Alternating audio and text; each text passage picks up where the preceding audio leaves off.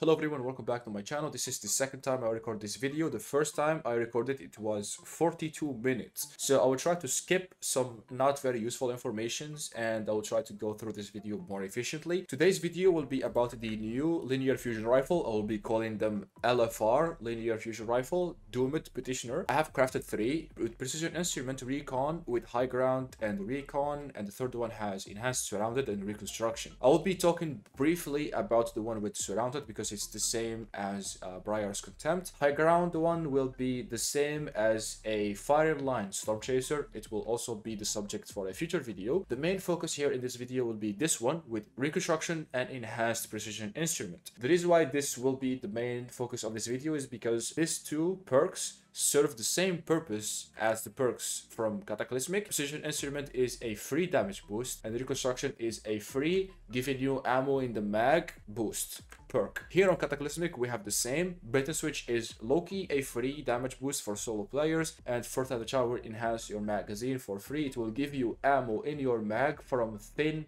air. This is why it is crazy and overpowered. I have here on my desk a massive notepad. It goes both ways, up and also down. I'll try to skip not so very useful informations here to go through this faster and more efficiently. So here I will split this video in 6 parts. Part number 1, which is the generic intro right now. Part number 2, showing you the perks in D2 Foundry. Part number 3, where I tell you that I am going to skip most of the damage numbers from Kali up to the end. Part number 4, where I show you the damage numbers here on the CourageousBoss Meatball Sack boss here in the Warlord Ruins dungeon, because I have tested on him. So you guys will see damage numbers and you know exactly which linear is better than the other and by how much and when. Part number 5 will be a honorable mention to Surrounded, and part number 6 will be me asking you guys to sub, like, comment to help me out with the algorithm. So let's start. This is it for part 1. Moving on to part 2, where I show you the LFR here on D2 Foundry. This is the role I went for and I will justify. I have Arrowhead Break and a Stability Masterwork here with a Stability Battery to have the best recoil direction possible with the best stability possible. So landing all the crits with max rate of fire will be the easiest possible. Landing crits will be more realistic and more consistent. Moving on, the only perk here worth picking in the third column is Enhanced Reconstruction. It is super free. It is a combination between Enhanced Overflow but better, and also enhanced auto loading but better. It's like a mix of the two and more free and better. Moving to the fourth column here, the main focus of this video will be Precision Instrument, as I said earlier. So Precision Instrument is a buff that increases the more crits you do. It goes from 5%, it has 5% per stack, all the way up to plus 30% when the perk is enhanced. And since this is an aggressive frame LFR, it fires 3 shots per 1 burst. So technically it only requires you 2 bursts to reach max Precision Instrument buff. This will be key to calculate how much damage this dish out and how much DPS it dish out. So now that we have talked about this, now moving to part 3,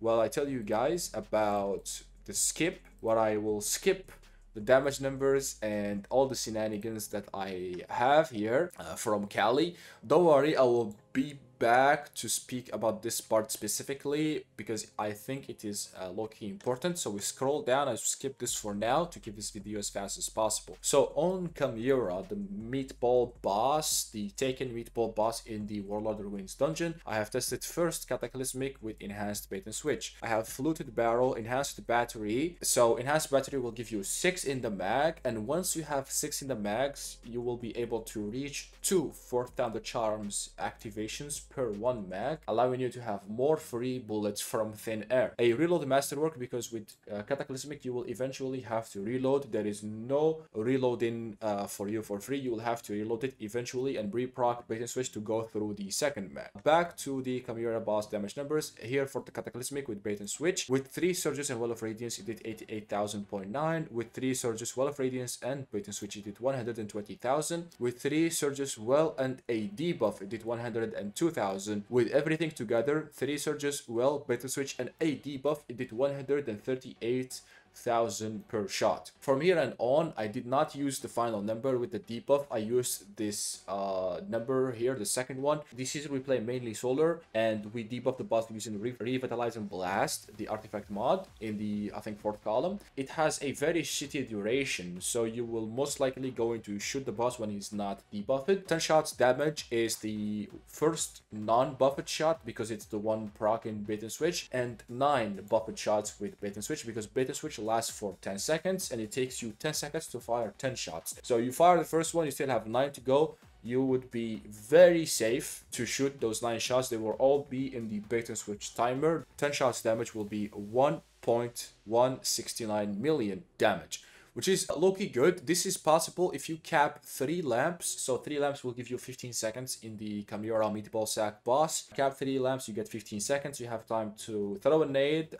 use Wither Horde or something, another weapon, proc bait and switch of course, fire your 10 shots, and back to your other weapons, debuffing the boss. It will give you a large margin of error. If you cap 2 lamps, you will have to proc bait and switch before DPS phase on the ads. So then you fire 10 shots on the boss, that will be exactly 10 seconds because 2 lamps is 10 seconds, which would be exactly 10 bait and switch shots on the boss. This detail is just for people who actually care about using this gun on the Chimera boss for the sake of killing him. Here, I used it for the sake of getting the numbers and calculations, and that's it. So the DPS basically is the damage of 10 shots divided by the time required to shoot the 10 shots, which is 10 seconds, and the DPS will be 116,000.9. This is if you don't count proccing beta switch beforehand, before DPS phase. If you do count the 2 seconds required to proc bait and switch, which is fair, I would say, and if the 2 weapons you used to proc bait and switch were insignificant, it does insignificant damage. For example, if you rock 2 primaries,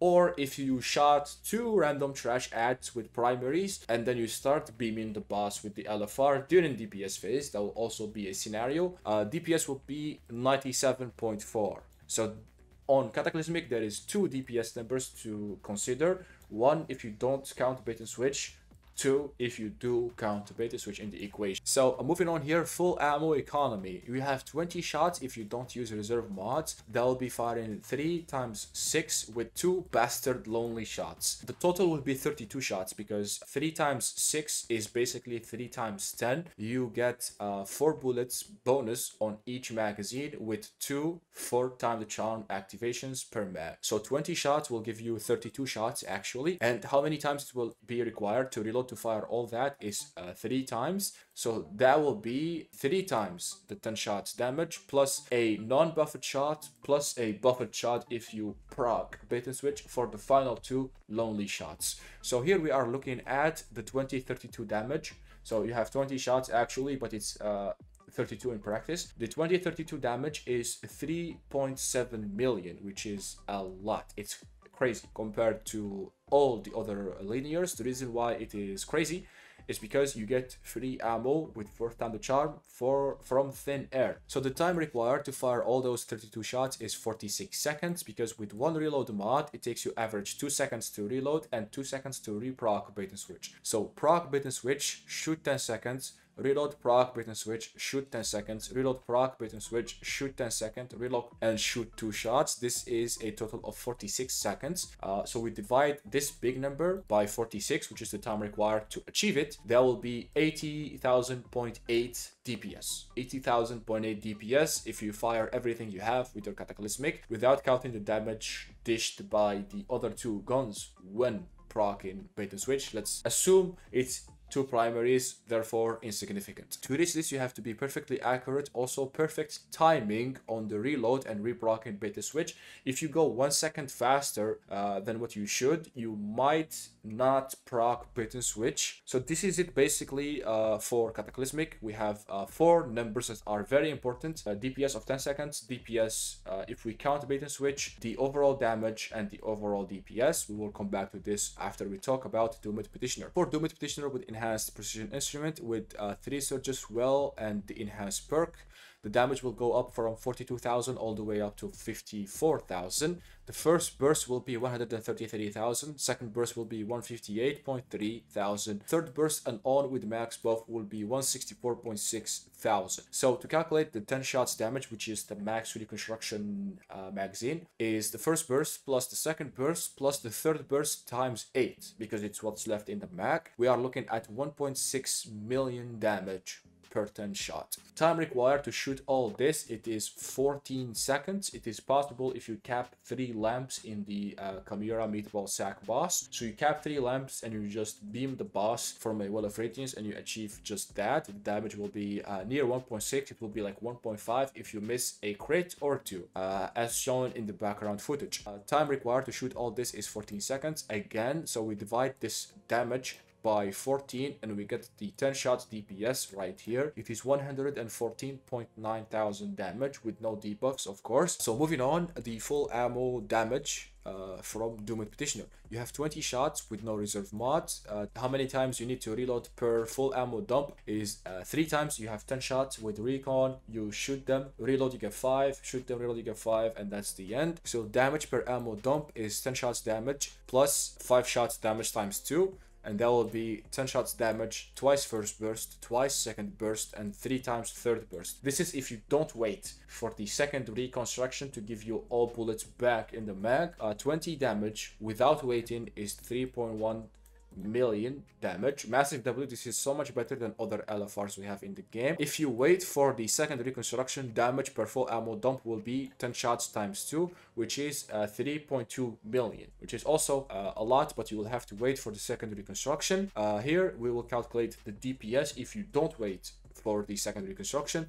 Time per ammo dump, this is the fastest, is 32 seconds with 1 reload mod. So DPS per ammo dump is this big number, 3.1 million divided by 32 seconds, which will give us a DPS of 99,000.35. This is higher than Cataclysmic, by the way, on all fronts. So to reach this, you have to be perfectly accurate. Low-key, just land 1 crit per burst to keep precision instrument buff up. It is not as punishing as target lock. Target lock, if you miss the target, you lose the buff. Here, you can miss a crit. Also has auto-loading holster, so reconstruction is really good. It acts like auto-loading holster and gives you bonus shots in the mag. It's low-key like overflow and also auto-loading. So I would take reconstruction every day of the week instead of 4 times the charm, because heavy bricks are abundant. I think Cataclysmic is when shit goes wrong, when you need extra shots, Cataclysmic will be there for you, providing you with extra heavy for free. But if there is heavy bricks around and you need to dish out damage and easy, Doomed Petitioner here is the play. So right now I'm gonna go up,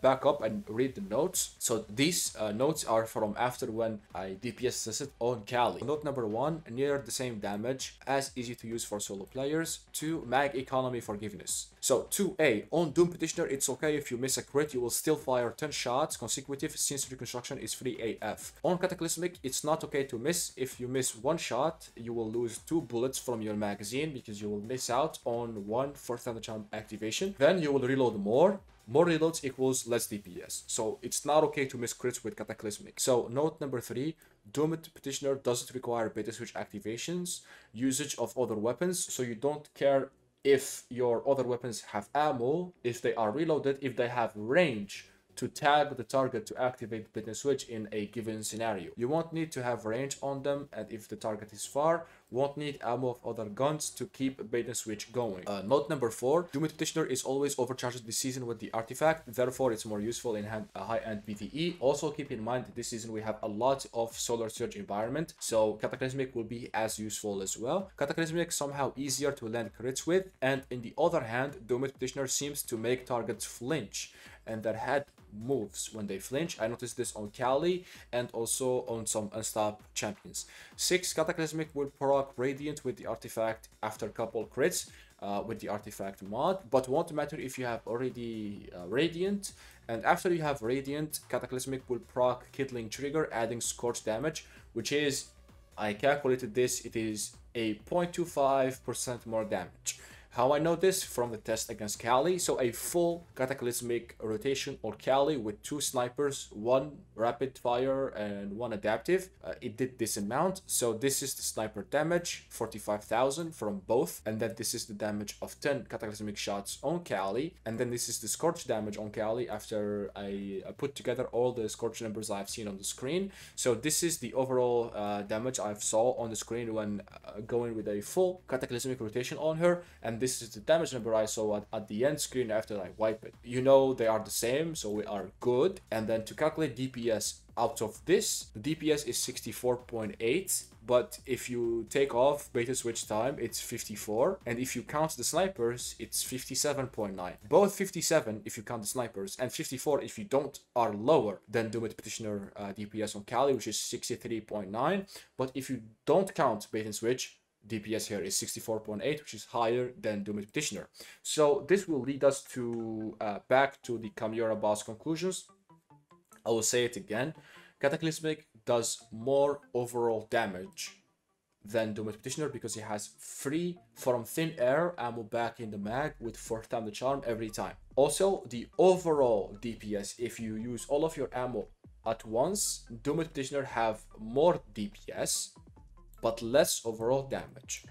Cataclysmic have more overall damage, less overall DPS.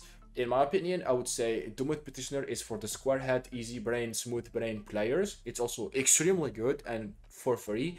Also, is heavy ammo is abundant. You can also use an exotic primary to make more heavy drops for your Doom Petitioner. And if you use Cataclysmic, since you get a lot of ammo for free with 4th time the charm, I would recommend using easy or a exotic special weapon like Merciless, for example, so you can dish out even more damage between your beta switch activations, let's say, to increase your DPS even further. So with Cataclysmic, I recommend using easy, Wither Horde, something really good. With Doom Petitioner, since it's already very good, I would recommend using an exotic primary like Sunshot, for example, to drop more heavy bricks, so you can help your ammo economy, since there is no 4th time the charm giving you ammo for free here on your Doom Petitioner. So moving on to Doom Petitioner with Enhanced Surrounded. This is the surrounded role I have right here in game on Doom Petitioner. It is basically the same as Briar's Contempt with Surrounded. They are the same weapon. I took this 62,000 because it's the more realistic one. Surge, Well, and Surrounded because you will most likely not have a debuff, then have a debuff when playing solo. So 186,000, which is 62 times 3. The damage of 1 single burst. So here we are going to calculate the damage of 10 shots. It's 1.8 million. DPS of 10 shots is 132, almost 133,000 DPS, which is a lot. So we move to the full ammo economy. We have 20 shots, no reserves. It will take us 3 reloads. Damage per ammo dump is 3.7 million, which is low-key the same as the overall damage from Cataclysmic. Then we have DPS per ammo dump is 116,000, which is way higher than the DPS from Cataclysmic. Doom Petitioner with Surrounded has the same amount of overall damage, slightly more than Cataclysmic, without requiring activations of bait and switch, and you can achieve that much faster in 32 seconds and not 46 seconds. That's why DPS on Surrounded is much higher. So these are the same notes I read earlier. And here we have a final note. High Ground is cheesy and we will require more tests, but I will give you guys spoilers. High Ground is the same damage buff as a Fireline Storm Chaser. Therefore, it is the same. If you have a Fireline Storm Chaser, if you have teammates, it's the same as if you are higher than your target with a high ground weapon. So yeah, that's it basically for the video. This took forever to make. It took this is like day 3 or 4 of me working on this video consecutive. If you want to support the channel, you can buy thanks, you can become a member. If you want to support the channel for free, you can like, comment, ask me anything, subscribe also. I am giving away 1,700 silver packs for 10 winners once my second channel reaches 1,000 subs. Giveaway is on my Discord. How do you enter? You sub to my second channel to help me reach the sub goal, and then you react on the post on my Discord server, so I get your name. And then when the channel reaches 1,000 subs, I will pick the winner with like a bot and then message you. Make sure you get notified, or make sure you take a look on your Discord DMs from time to time. I'll also announce winners here on my second channel and on Discord as well. Thank you so much for watching. Good luck farming. See you on my next video, and peace. I can finally get some sleep after editing this.